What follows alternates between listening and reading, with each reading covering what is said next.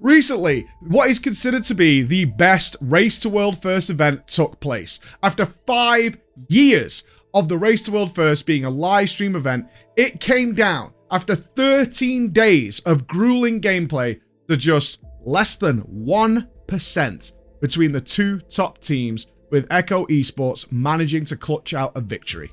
I was lucky enough to be at the event, and today we're going to look at the epic journey that Echo went on, the ups, the downs, why this event is not only considered to be the best ever, why it's going to be talked about for years to come, and how a game that is celebrating its 19th birthday dominated people's minds and screens, resulting in over 450,000 people watching it all unfold live. So, that is devastating. $200,000! Echo is racing to the finish line! This is it!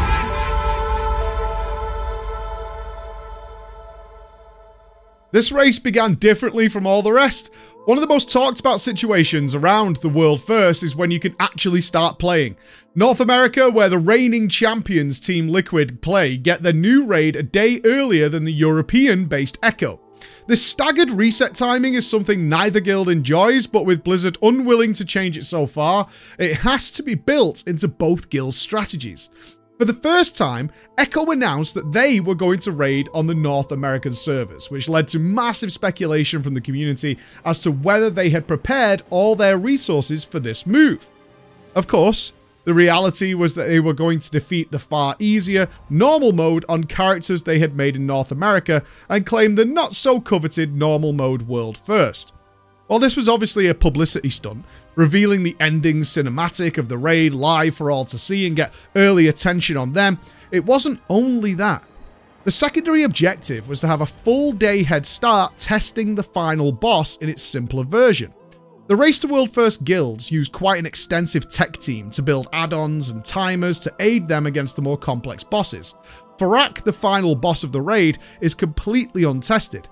Everything the guilds know about it comes from the in-game dungeon journal. This doesn't compare to actually seeing it and testing whether all the tech work is operational. The keen-eyed among you will have noticed that as Echo reached Fyrakk, one of its players swapped out of the group before they engaged the boss. The idea was that Echo would defeat the boss for its viewers, but after that, they could come back as many times as they wanted off stream to mess around with the boss for testing. Perhaps a sign of things to come, but this went wrong. As the stream went into chill mode until the European reset at 5 AM the following day, Echo went back in to test the boss using the character that left the group and had Fyrakk still alive.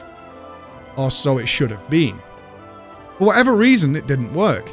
Upon re-entering the raid, Fyrakk was dead, which isn't what should happen. For the normal and heroic modes, Blizzard allows players to leave whenever they like and come back to finish the bosses they didn't do. It's a great system for guilds or solo players to not have to commit to doing an entire raid in a single session. Echo's sneaky plan was shambled. Their only solution then was to go to bed and come back early the next day and repeat the process, as they still wanted that testing. Preparing for the Race to World First has become so complex that it takes all the guilds across the world months of preparation. Each guild spends thousands of hours preparing literally hundreds of characters amongst its 25 to 28 player roster for the big day. Farming the previous raids on as many alt characters as possible, acquiring every scrap of gear they can to not only make the start of the raid smoother, but also give them as many chances as possible of having one extremely strong character. One thing you can't prepare for, though, is any content that is not available until the new season is released. Typically, the raid releases a week or two after the new season goes live. This patch contains a lot of non-raid content that's for every player of the game to enjoy. Raiders will look deep into this to see if there is any advantage to be gained, and this time, there was. A new reputation system and rewards became available, including a permanent rune giving minor power, although guilds do have access to an endless temporary rune system, providing the same benefit, so it's minor, but also a high-value item upgrade crest that may have given a player an upgrade they wouldn't have otherwise had. So the grinding commenced. However, it was discovered that some of the seeds you needed to interact with to gain the reputation were bugged. Through a process, you can essentially farm them endlessly and far more quickly than intended. Now, Blizzard's policy on these kinds of exploits has been inconsistent over the years, so a decision has to be made by the players to save them many hours of doing it legitimately, or risk the ire of Blizzard by doing it far quicker. On the morning of the launch, Blizzard did in fact take action. They decided to roll back characters that had used the exploit. Rolling back is resetting a character's reputation standing to before they started using the bug and removing the rewards they had earned. When I arrived into Echo's studio in Sweden, the players were essentially sat, waiting to see who would get hit. Now, as Echo had mostly done it legitimately, only 2 of their players were hit, while many others across the world, including Liquid, had been hit. It was a soft hand by Blizzard, but a clear marker. They were watching, and that was a sign of things to come. The tedious process of split runs began, dividing the players into small groups and asking helpers to fill over 60 raids of the easier pre-Mythic version to obtain as much gear as possible. And the results of this are staggering. When the team finally is ready to begin the Mythic version of the raid, they're usually equipped in gear that would take the average player 6 or more weeks to collect. While this process was ongoing on both sides of the pond, something interesting was happening. The Mythic bosses were dying, and dying quickly. Instant Dollars, a top 10 guild in their own right, were crushing the raid. While it's absolutely not uncommon to see the early Mythic bosses die before the top guilds even start, it can give you a sign of what's to come. It's always unknown as to how difficult the raid is actually going to be, and it can be very inconsistent. Sepulchre of the first ones took 3 weeks to clear, and is WoW's most difficult raid in history. However, Aberrus the Shadowed Crucible, the previous raid to this one, was cleared in just 4 days. This raid, Amirdrassil, contains 9 bosses. Instant Dollars claimed 6 of the 9 bosses before either Liquid or Echo had even stepped inside. Now, you might think this would panic Liquid and Echo, but they've been here before. They have to stick to their strategy and hope the last bosses are hard. And oh boy, were they. The call is made. It's time for Mythic.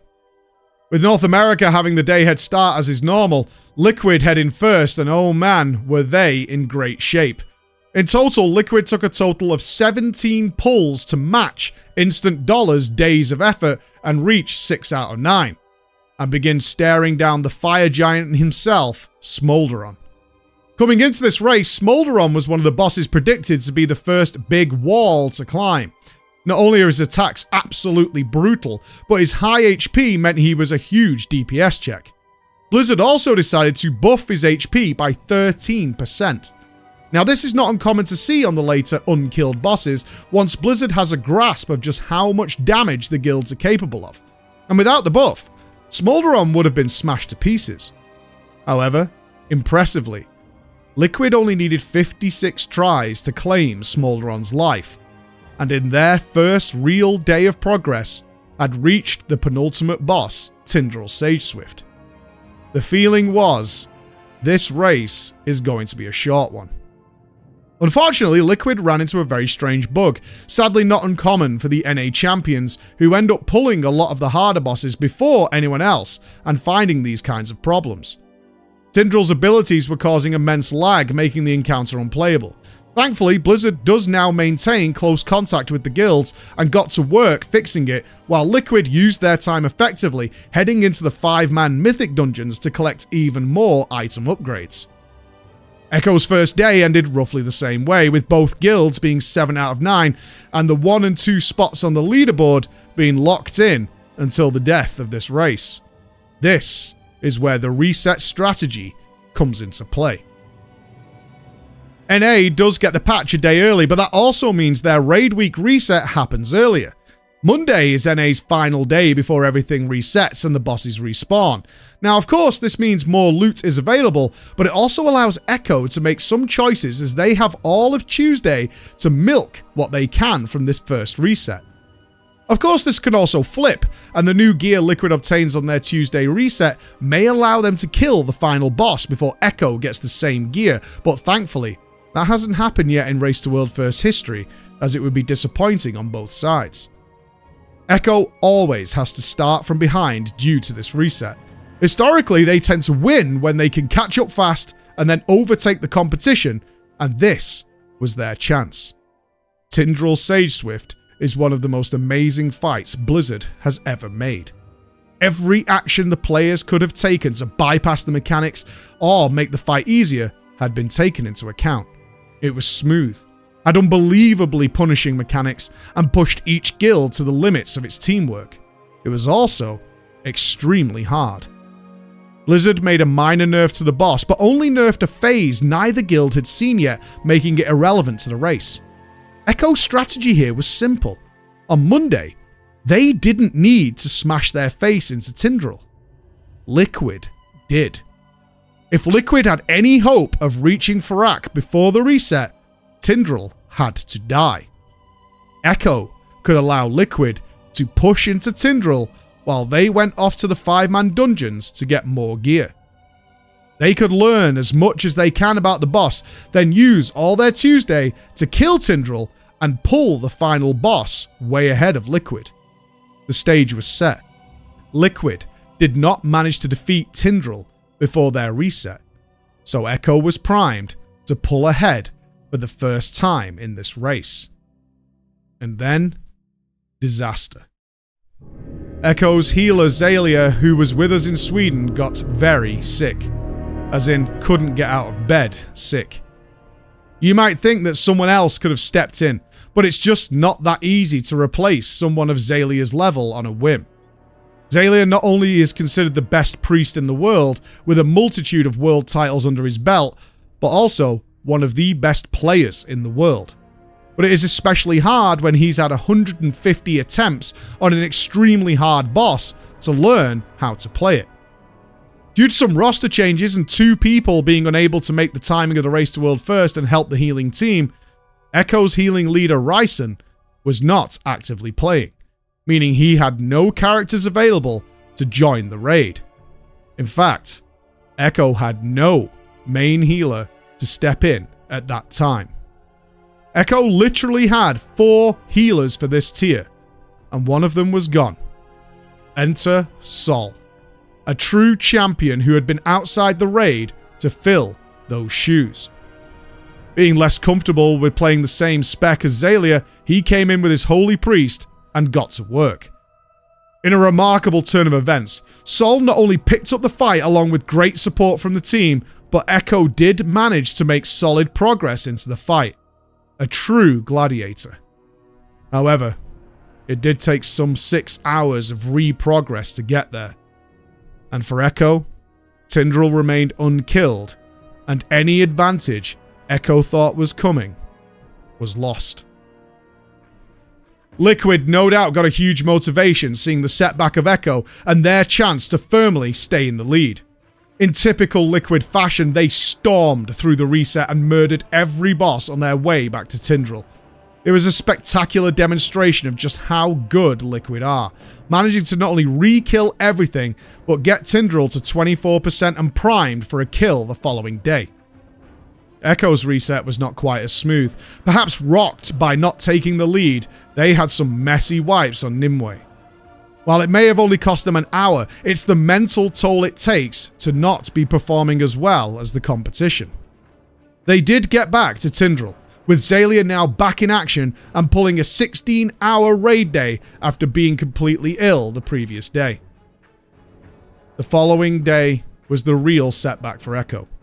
Liquid claimed the world first Tindral after over 400 attempts, but still well within their normal raiding schedule, and then turning their stream off to begin work on the final boss, Fyrakk, for the last couple of hours of their day, not showing the competition anything. Echo had to catch up. While many think that Echo has the advantage by being able to copy Liquid strategies due to the reset, the fact is, no one can win by copying what someone else has done. At the lunch break, Roger Brown talks to me and informs me that Tindral should be dead, before the dinner break, to which I agreed. And it should have. It really, really should. Sadly, that was not to be the case. Echo just couldn't get everything working. Tindral is a very punishing encounter, and perhaps overconfidence led to the players being tilted, as well as the exhaustion of pushing on. Echo has a very precise sleep schedule to take full advantage of the reset time. 5 AM is when EU can begin progressing, and the players demand a minimum 8 hours sleep during the race to avoid fatigue. As the hours passed, Tindral was still standing, and Echo know Liquid is working on the final boss, and that final boss may be easy. The team had to pull together physically and mentally to get the job done. At midnight, after 19 hours of gaming, well past their usual sleep timers, on the final pull of the night, after some players even logged out after the previous try thinking the night was over, Echo managed this. Seeds done. Right side. First. Keep the smells alive. First. Warriors fine. I'll feel. Warriors fine. Great damage coming. Second. Great damage coming. Great damage. Third. It's just red. Last one. Soak the mushroom. Just soak mushrooms. Yeah. Oh my god! Yes! Nice! Let's go! Fuck this! Oh my god. Fucking hell! Guys.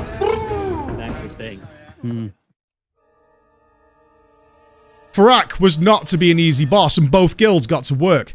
Here is where the story takes an interesting turn. Liquid have the advantage.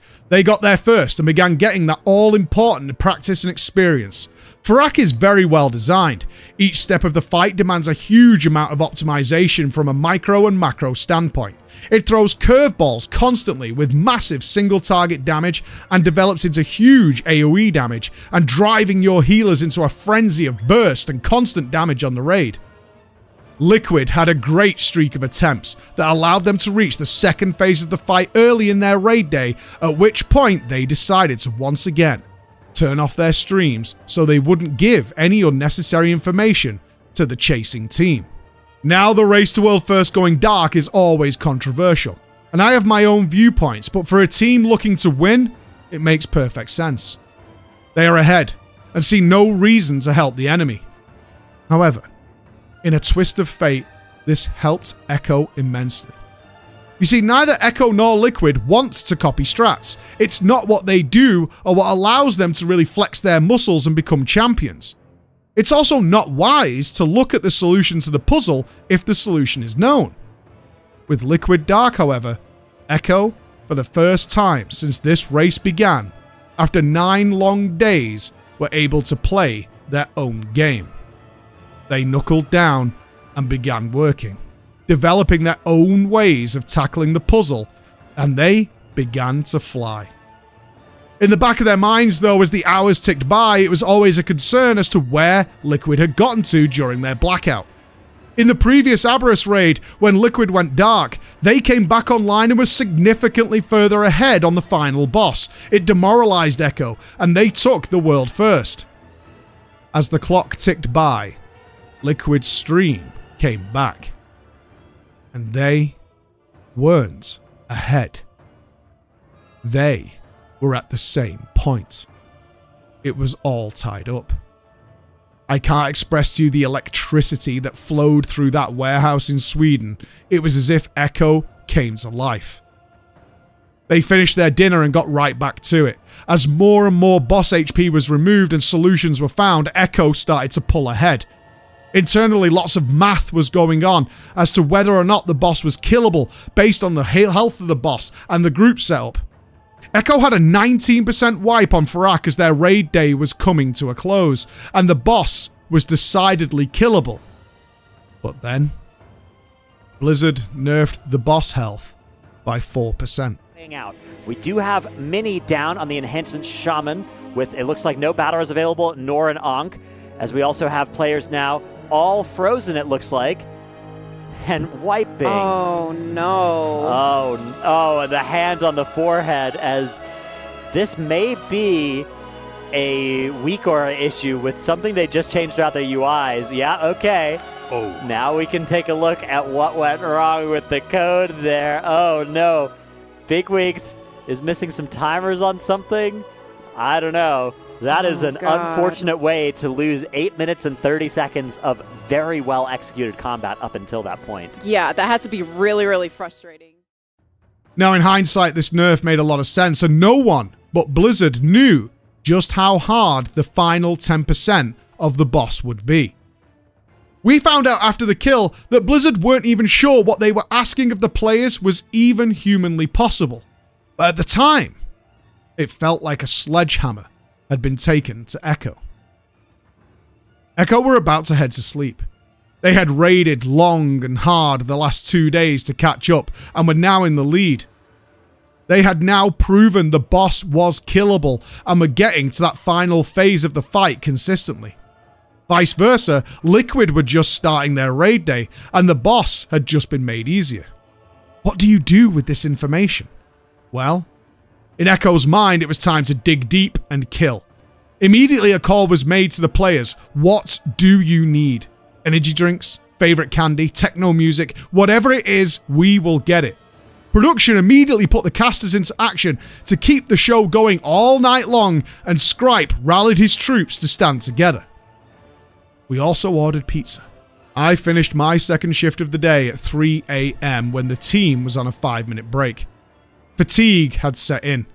The kill was not close, and I suggested to Scripe to go and get some sleep. He was of course of the mind that Liquid could godpull and take away their victory, and it's true. That could have happened, but it was looking unlikely. At 4 AM, they decided to call it and head to bed. Trying to sleep, knowing your competition could take the title isn't easy. Perhaps exhaustion will allow you to just pass out, but it is hard. With the minimum 8 hours needed, it wouldn't be until 1 PM that the team would raid again. And until then, it was Liquid's show. As the sun rose over Sweden and I reached for my phone, I saw what I needed. The boss still lived. 6% remaining, and Liquid had also succumbed to fatigue and headed to bed. There was still a chance. At 12 PM, the leaders of Echo arrived before the players, gathering to plan the day ahead. And at 1, the pulls began, and no one except Blizzard knew just how hard that 6% was to overcome. Fyrakk's difficulty is very backloaded. While his other phases are tough, nothing compares to his final 10. The problem is the seeds and blazes. Blaze is an ability used from the start. Players shoot out fire waves to either side of them that hit other players. In phase 3, we add seeds. The twist is that if any of these seeds get hit by any boss mechanics, the raid instantly dies. At the start, there are 4 good seeds that are used to survive the dragon's roar periodically. However, when 1 good seed is used, 2 bad seeds join the fight. By the end, not only is the room considerably smaller due to the other mechanics, but you have 8 seeds to protect and a lot of blazes covering the room. Only by absolutely insane gameplay can they be protected. As the hours ticked by, Echo reached 1.82%. And then, just a few hours later, Liquid did this. Lip goes down. They have a battle res left available for him as 6% left on the boss. This is comes the worst play set of the whole fight.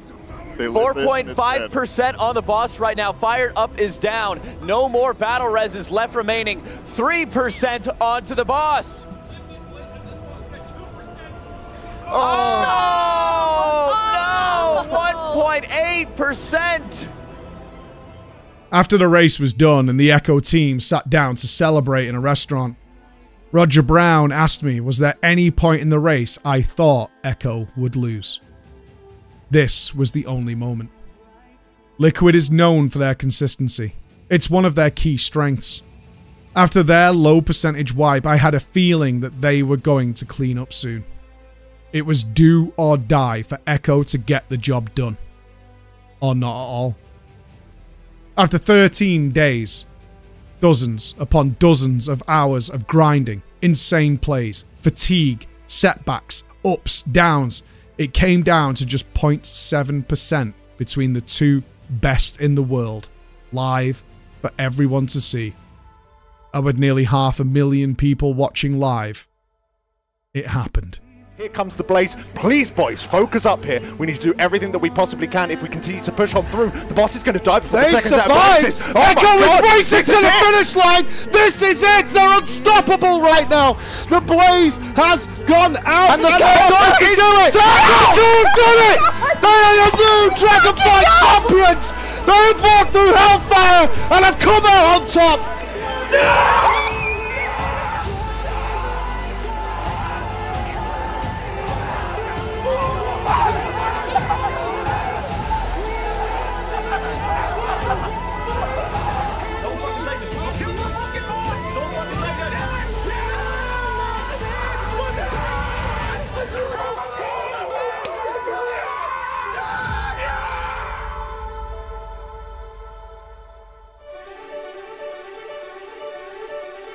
What happened is unimaginable. To take 13 days to get down to less than a percentage between the two best in the world, a coin flip separating who would win it, viewers flicking backwards and forwards, both of them pulling at the same time. Every single pull could be the end. Cheering for your favorites, the bias, the switching, the casual viewers' minds blowing, and people coming in from all the games looking, why is World of Warcraft doing this?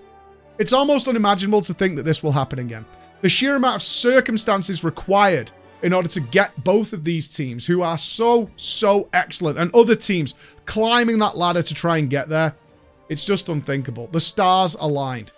Will it happen again? I have no idea. But with Blizzard designing bosses like this, knowing that now the players can overcome these challenges, they will find a way.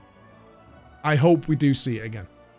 But for now, Amirdrassil will go down in history as the best race to world first there has ever been. And while Echo did take the crown home, it could have easily gone the other way. These guilds are above everybody else in such a massive way, and now we're seeing the challenges that that level of effort and contribution and skill is able to deliver. I, for one, am overjoyed with what we got to see, and I cannot wait for the next one in the War Within. Thank you so much for watching, and I'll see you again. Bye-bye.